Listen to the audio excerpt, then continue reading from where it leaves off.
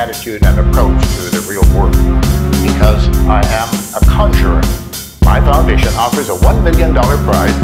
All you have to do is prove any paranormal, occult, or supernatural event or power of any kind under proper observing conditions. It's very easy. Win the $1 million.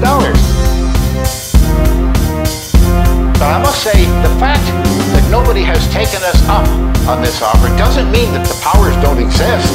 They might, someplace out there. Maybe these people are just independently wealthy. Here he is, the amazing Randi!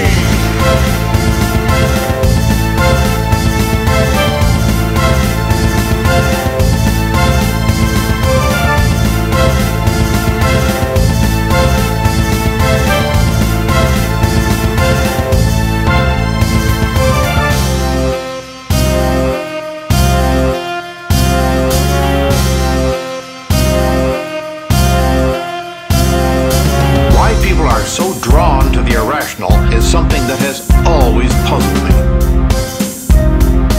Magical thinking, is a slippery slope. Sometimes it's harmless enough, but other times it's quite dangerous. I don't know what we're doing believing in all this nonsense over all these years. I have gone through many hundreds of these tests with many hundreds of people who claim to have psychic powers. And quite frankly, it's more or less the same story every time. When a simple, direct, very uncomplicated protocol is used and the control is applied, the psychic forces don't seem to be present, if indeed they are ever present at all.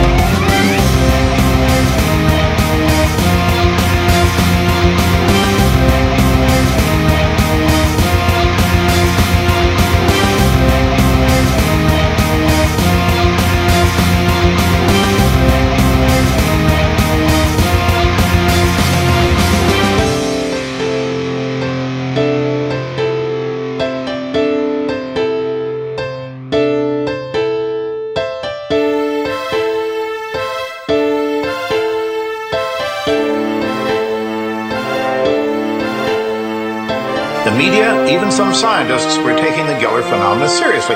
So I decided to show, for starters, that I could at least duplicate these effects using trickery. Now this isn't proof positive that other demonstrations aren't the result of supernatural power, but isn't this a more reasonable explanation?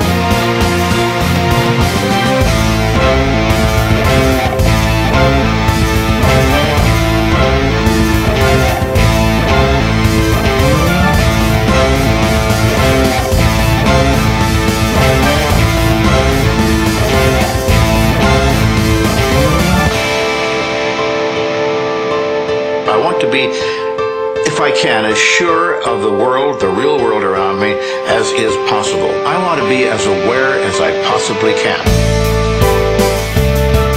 That means giving up a lot of fantasies that might be comforting in some ways, but I'm willing